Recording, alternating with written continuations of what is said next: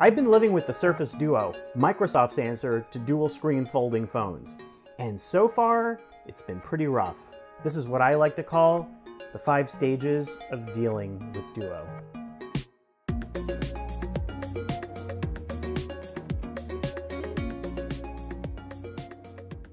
Stage 1. Wow, it really is beautiful. So when you open up the Surface Duo out of the box for the first time, the feel of it wins you over. It's glass, it's metal, it feels like a little Moleskine book, the hinge is really smooth, everything feels ready for something kind of special to be going on. And when I held it in my hands, it felt lighter and thinner than I expected, and kind of like a little magic book. I thought to myself, wow, if I could open this up and I could work on it, and it could feel really comfortable, that's interesting. Plus, it sometimes feels like a 3DS when you hold it like this. When you fold it back, it feels like a phone. It's a little bit like a tablet when you hold it like this. So I kind of like all those dimensions. But that's before you turn it on. Stage 2. Wow, this software is not great. Now, I'm not just talking about the idea of what the apps can do, but the general performance on the Surface Duo so far, admittedly pre-release, has not been good. I've been finding that everything has been feeling really janky. So you'd hope that at least that the phone would feel really nice and smooth and everything would flip around and orient the way you'd expect on a phone or a tablet. And even though the Surface Duo has dual gyro and accelerometers and proximity sensors on this that are meant to know how it's turned and how it's flipped, I found that in practice, that was really rough going. So if I turn this around on its side, it usually took a while to get the orientation to flip, and sometimes it wouldn't flip at all. And when it came to touch responsiveness, I also found that things sometimes didn't quite work, and even Android apps wouldn't necessarily show the buttons in the right place, and if I clicked on them, they didn't necessarily respond, and the camera app, the shutter button didn't always respond, which is definitely not good. The other strange thing about the Duo is that you'd expect when it flips over in tent mode that you'd have screens on the front and back. That isn't the case. Only one screen activates and the other one turns off, but you can then double tap to activate, which also sometimes didn't quite happen.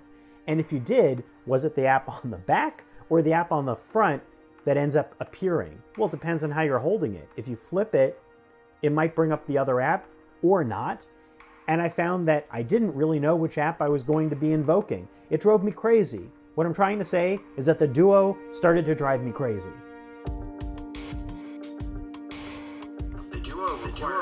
So many different ideas in terms of how you use a phone that I'm having a hard problem processing the flow. I just feel like it's a real pain to set up apps, and the keyboard in particular. This is a selfie video of me while walking. There's no optical image stabilization.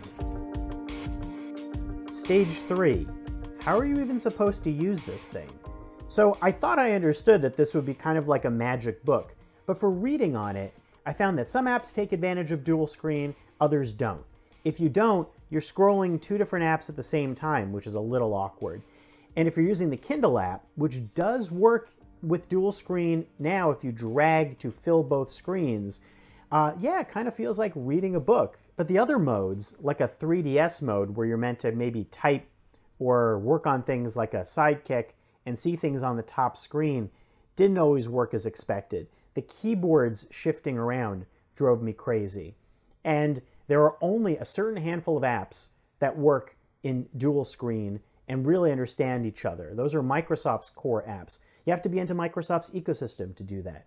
Google's core apps, which is what our office uses, are the ones that don't work well in dual screen yet and aren't made to handshake with each other because Google hasn't really built that support into Android yet. I'm sure that will happen, but right now, they kind of feel like they're off on their own islands. Also, this is a big device. It's wide. So if you're taking a call, it feels bigger. And am I going to unfold this and take the call?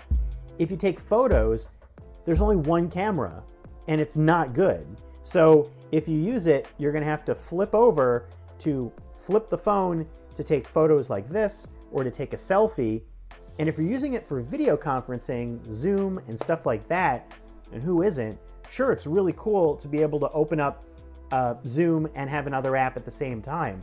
But orienting those two halves to work together is super frustrating. If I flip it like this, like a laptop, I don't find that the other app always stays open, and sometimes the Zoom flips my face around weirdly. By the way, let's talk about videos and things like surfing the web. If you open this up in a tablet mode, so it gets this mint of putting that feel of one giant screen in your pocket, you kind of have to live with this more as two separate screens, except for Microsoft's Solitaire app. So if you were dreaming of that, you're going to have to wait. And that means you're going to launch a game in one pane or the other, kind of like any other Android device. And I did try connecting Xbox Game Pass Ultimate, which is going to be available on Android phones officially soon, and I streamed to this. I connected a controller. Sure, it works, but that's all well. In that case, it's going to be coddling it while using it. It's been getting better. So now, holding phone that's out there. Samsung has a number of them, and Microsoft is trying to solve the productivity question on these. And to me, it has software and tutorials going in a year